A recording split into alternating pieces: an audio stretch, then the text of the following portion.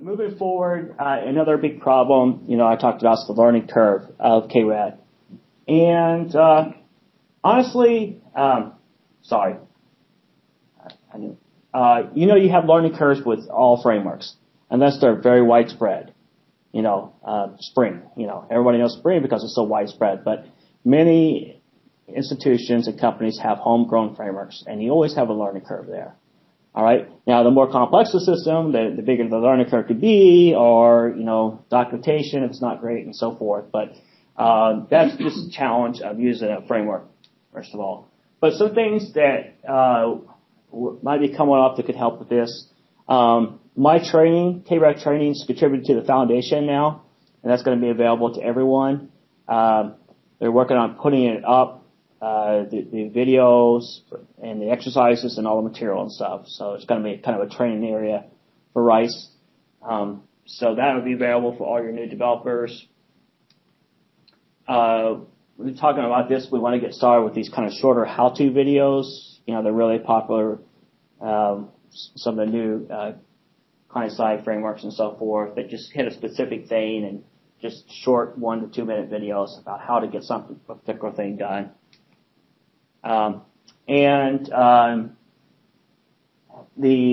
current demo environment is going to be replaced with the Kuali design guide, and this is coming from the UXI project, which will have their UIM mixed in with our code examples, and I think that's going to be an improved learning resource for developers as well once that's integrated in. So that'll be coming up, over the next year or so as well.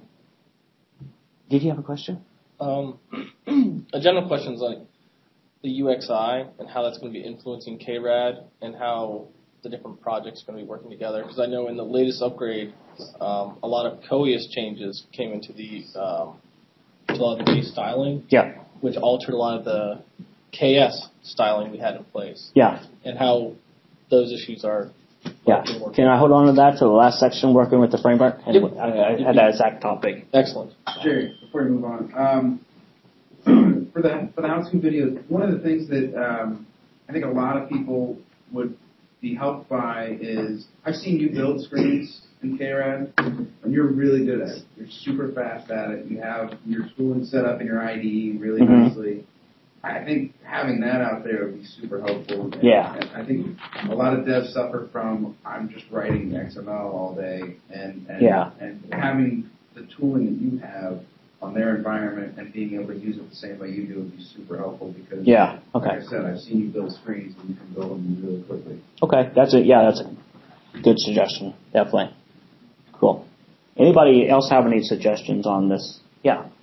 I don't know how many of the other Kuali projects, each of them have their own environment, but I think we'll sort of say what are the iconic screens that they're using. And say, here's a simple screen you guys are using in KS, and here's how you kind of hook it up for real, so that the case person can say, oh, it's not just sports or food or sort of toy application. It'll be something you've seen, you already do, even if it's a light version of that application. Because then people, I can directly use this example in my code. And that's another point. I noted this later, but somehow if we could talk about. I hear a lot that developers get a design from a designer, and they have a hard time figuring out how to implement that in KRAD. If we could get some kind of a feedback loop going on when that happens, developer can let us know, and we could look at that with them and possibly build that as an example for others to learn from. That would really help us learn that in the real world, what are some of the challenges with the designs, and we can build. I think that would be a helpful resource as well. Maybe that's something for us to talk about. That, and when you guys have to do overrides and stuff, that will just help us improve the framework of that and extending of that. But let's talk a little bit more about that in the last section here. Stability, Kuali students really have some good suggestions here that's going to really help out. First, the daily integration, just trying to pull more frequently and deal with smaller batches we're going to try to do a much better job with documenting impacts, and the UXI project is working to improve their communication of impacts and changes as well. Technical debt. So this is kind of a big guy here. So I'm going to focus on the big issues, not the small little nitty-gritty. So one of the big areas that we have a lot of debt, I think, KRAD's been in there 4 years now, and that's plenty of time to get lots of technical debt. So the web assets, the CSS, and the JavaScript, and the theme builder. What we'd like to do there is start a working group. I don't have a name yet. I just call it UI Dev Working Group. Hope we're going to get our first meeting soon. We have a mailing list now. And there are a few things, and then we'll define as a group what we're going to do. But some of the things I had in mind is, first, we would pull the web portion of KRAD that includes all these assets, these resources, into its own project, okay, and hopefully get that project in GitHub right off the bat. And this group would kind of work on some various things here. One, probably a complete rework of the CSS. Standards of how the CSS is built. How can we build it in such a way that it's extensible by the KS and what should go in there and so forth. So really focusing on the CSS. JavaScript as well. CSS would probably be the first go, and then we move on to more JavaScript. How do we want to, what kind of module system we want to have? How do we break it out? How do we want to load that?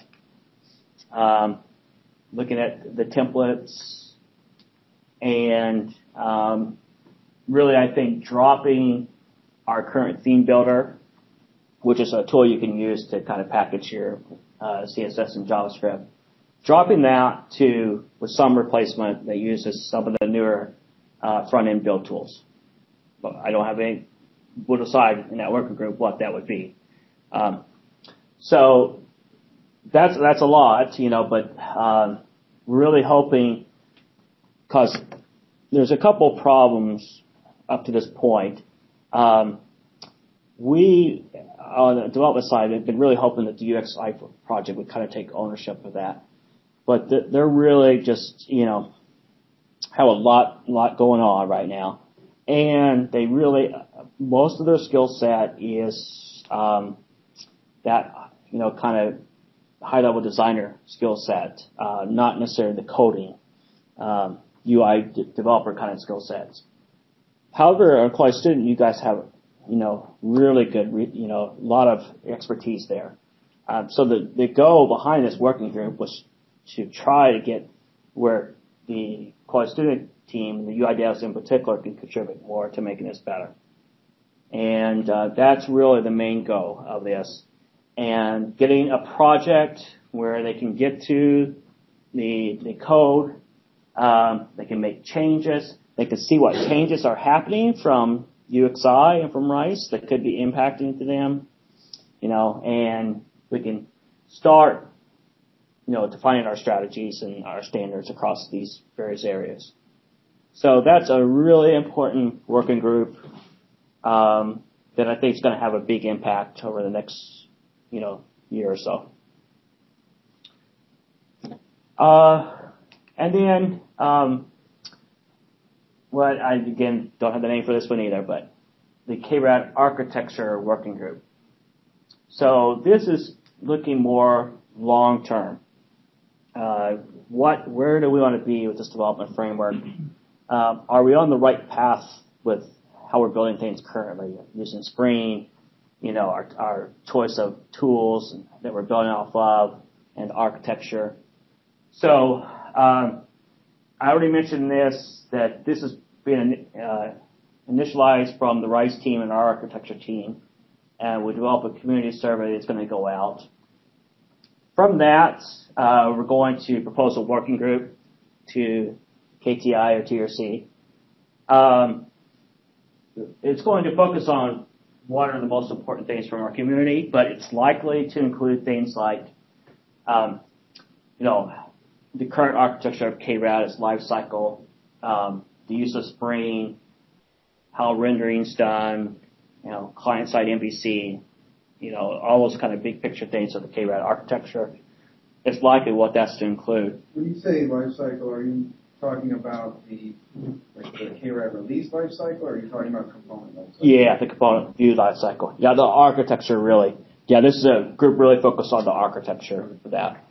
And, the working group, it's going to be open to people who are interested in it. And, again, really the goal of that is to decide where we want to go with this and to get a proposal back to the TRC. So those two working groups are really going to drive kind of the future, I think, of the KRAD architecture and where we're going with things. Any questions? How do we work with the KPI and TRC? What kind about those?